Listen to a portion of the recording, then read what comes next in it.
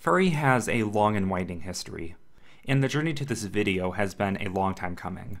Drama has long been a part of the fandom, as it is with every community.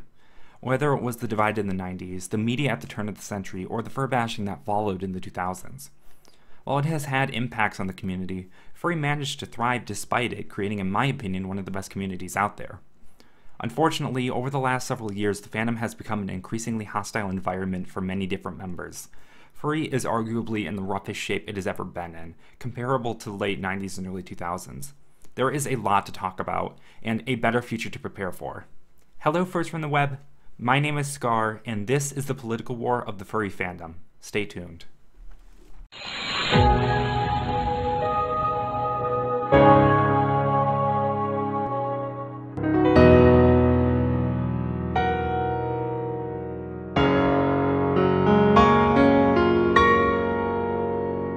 Before we begin to talk about incidents relating to the fandom, we have to look at the broader world.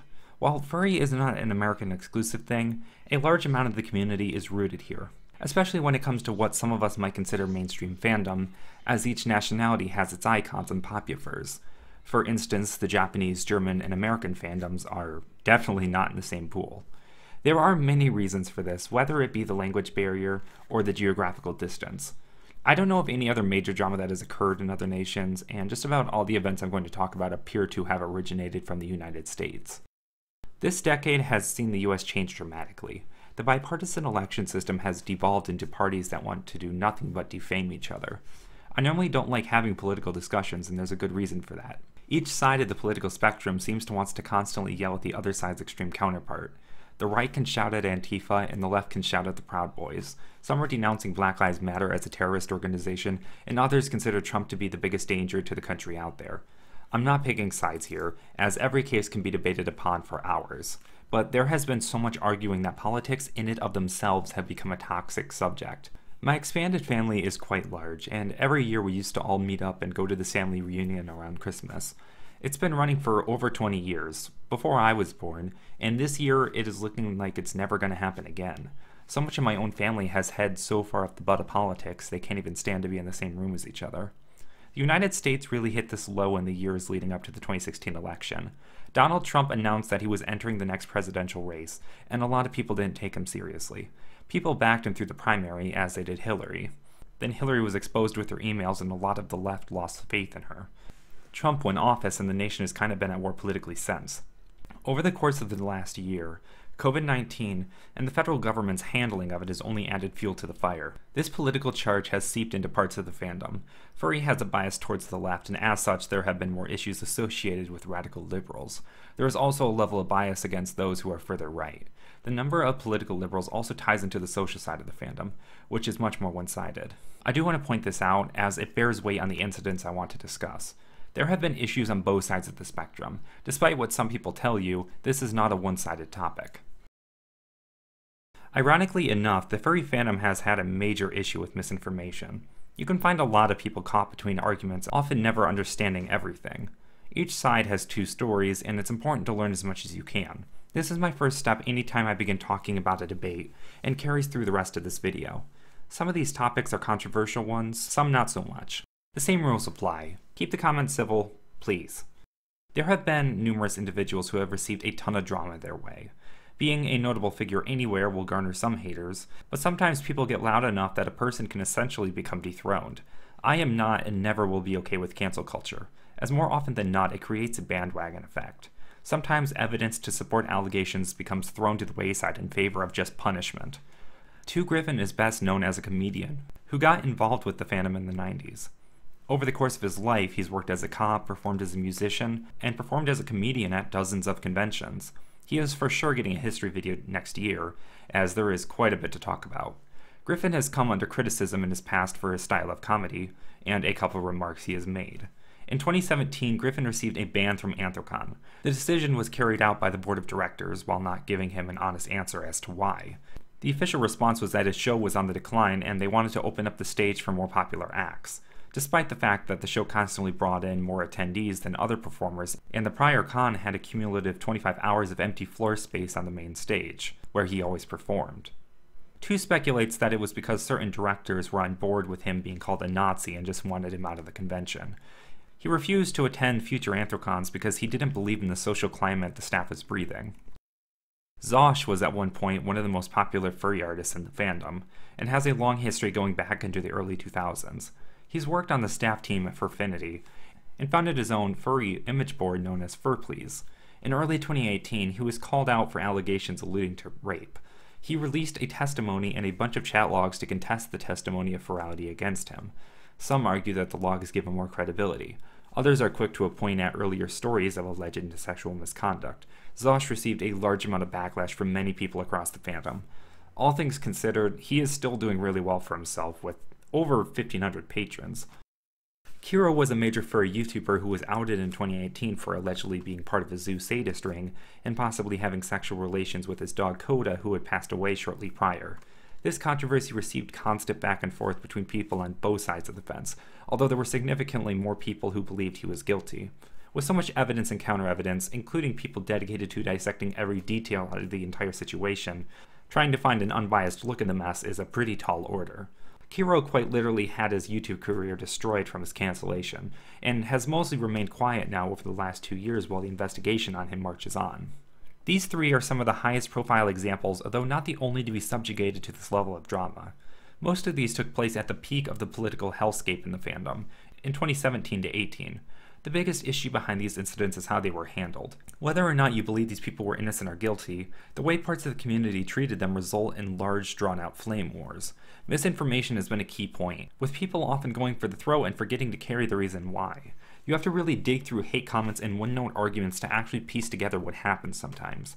Cancel culture took over these debates, leading to misinformation for the rest of the fandom. There were also incidents like Kiro where the people dishing out the evidence took it to Twitter instead of the police first.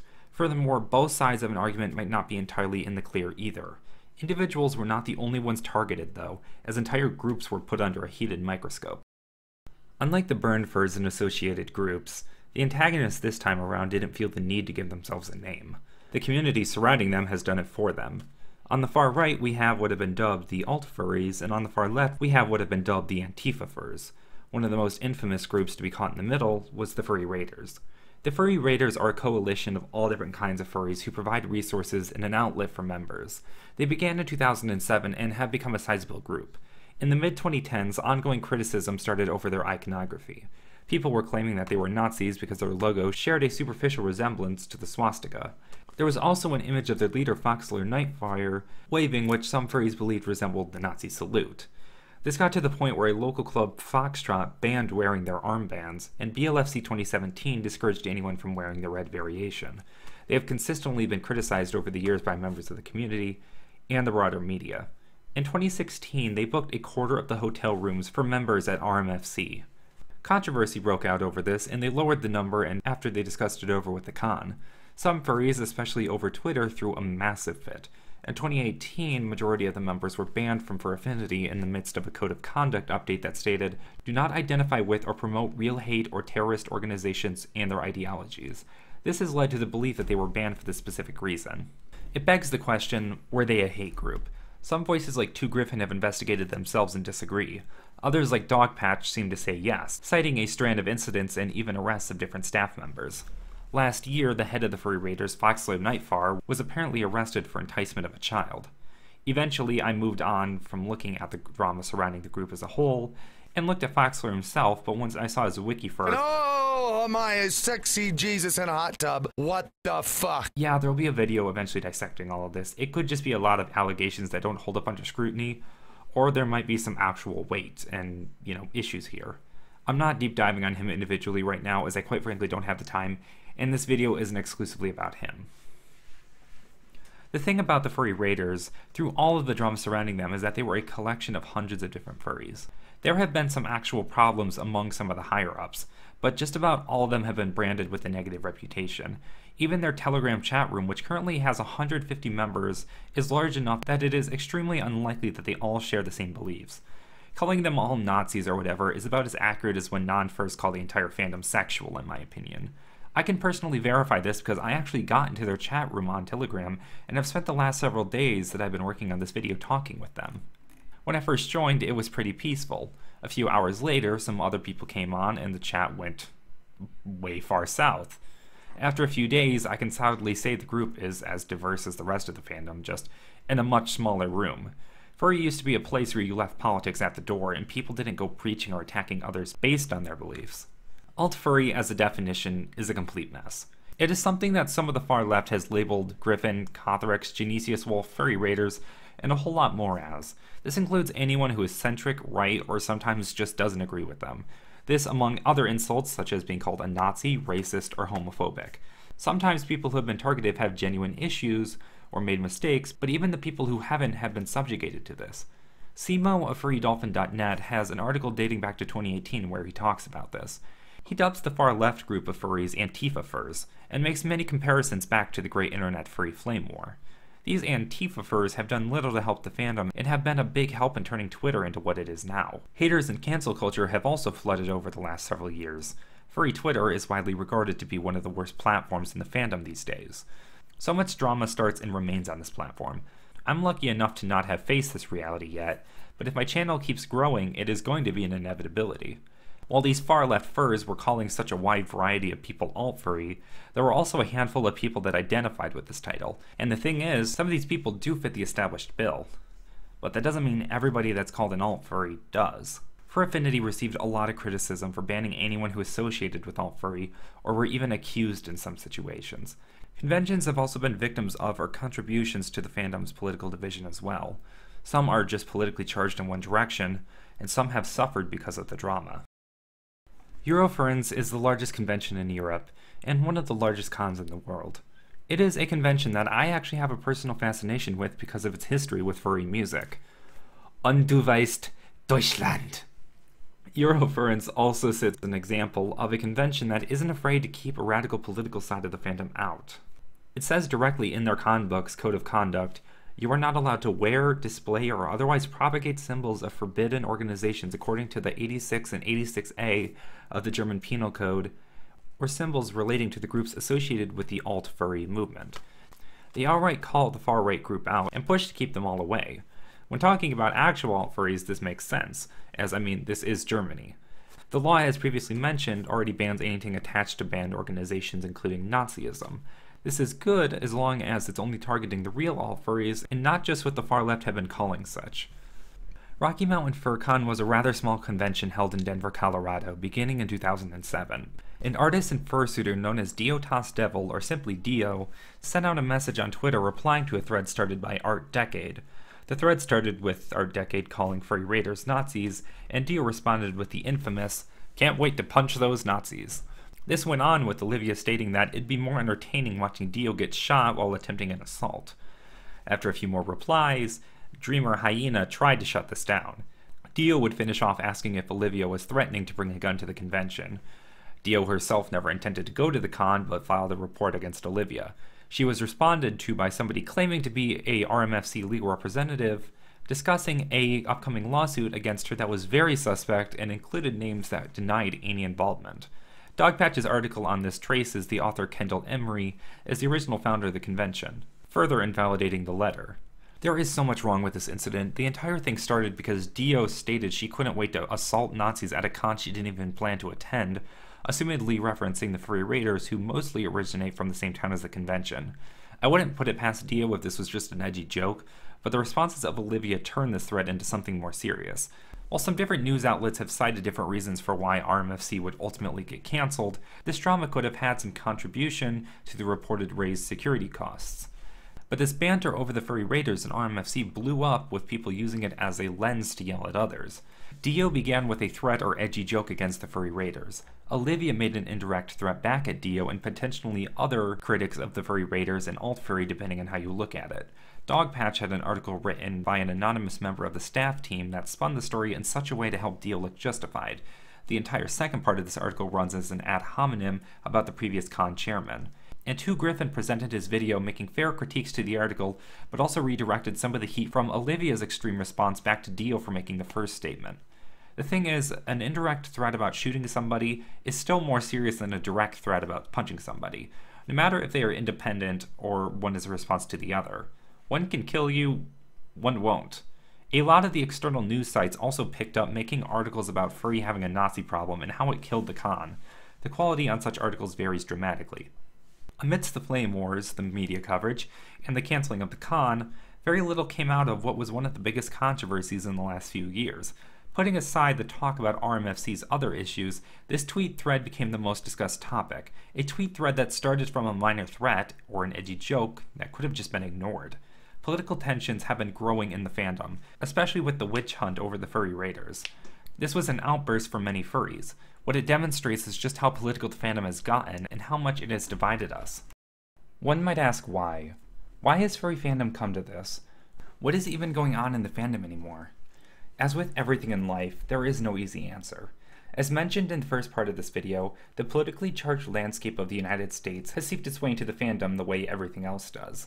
Furries are diverse and so loosely affiliated to the point where anything that exists in the general public will find a presence in the fandom. Furries may be biased to the left, but that doesn't mean conservative furries don't exist. It's the same reason we have to deal with pedophiles, zoophiles, and worse. It's also the reason why we have artists, fursuit makers, musicians, YouTubers, historians, and more. Furries being as inclusive as they are is a major factor. This is not the issue though. The issue is how people who begin to stir trouble are handled. The burn furs, despite burning for so long, were ultimately ignored or peacefully opposed by a lot of the fandom. The problem with the politics these days is that people constantly retaliate and add fuel to the fire anytime a spark is found.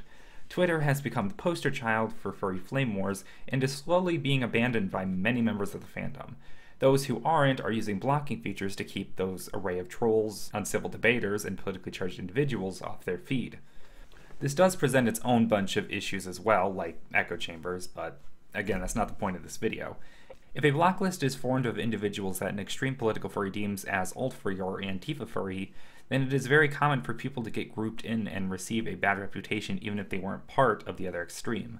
I personally advocate for Anthrodex, which so far has proven to be a safe alternative to Twitter, and if it ever takes off, there's a good chance I will transfer there completely. Some people believe a lot of this user base on Twitter migrated from Tumblr after its crackdown on subsequent death for many users. Tumblr used to be a rough spot for furries, and many avoided it. The good news is that furry is a very localized fandom. You can migrate to a different platform and find entirely new kinds of furries. There are other platforms than Twitter, each of which have better people on it. The underlying issue is that the fandom needs to stop engaging in flame wars and be able to respect people who might have different opinions or beliefs. Those who can't are the real problem, and have been tearing this fandom apart for the last several years. Furries also need to stop when a controversy begins and take a step back before jumping on a bandwagon.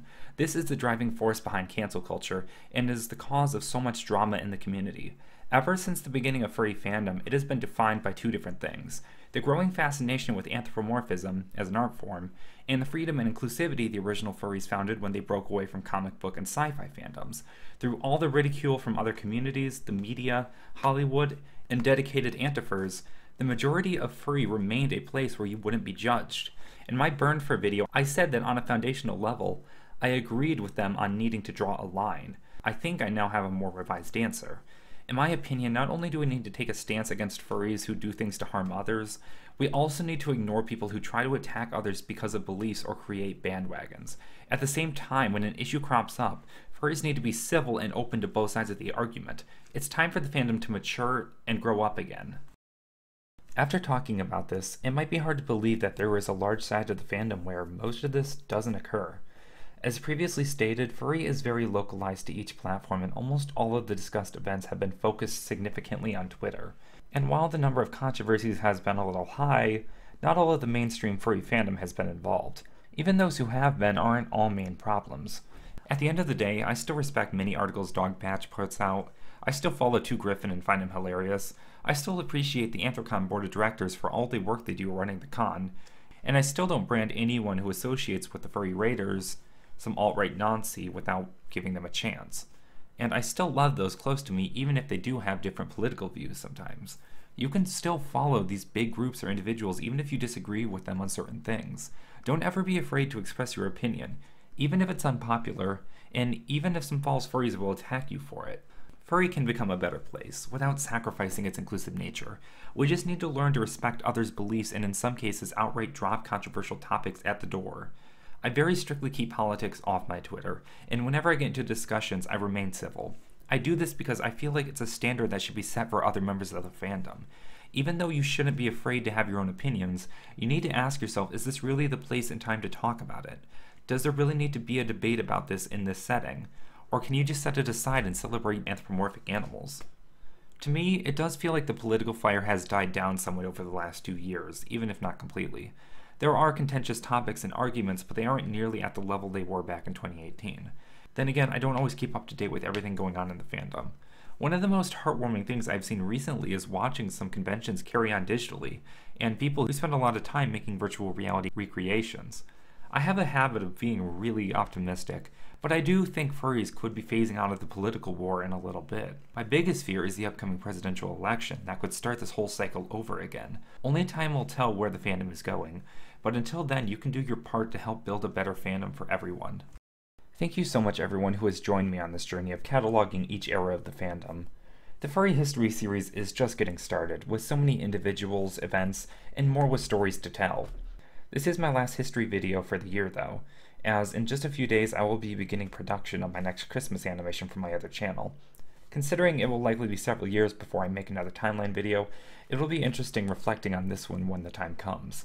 If you want to stay updated on stuff, you can join my Discord, but other than that guys, until next time, stay tuned.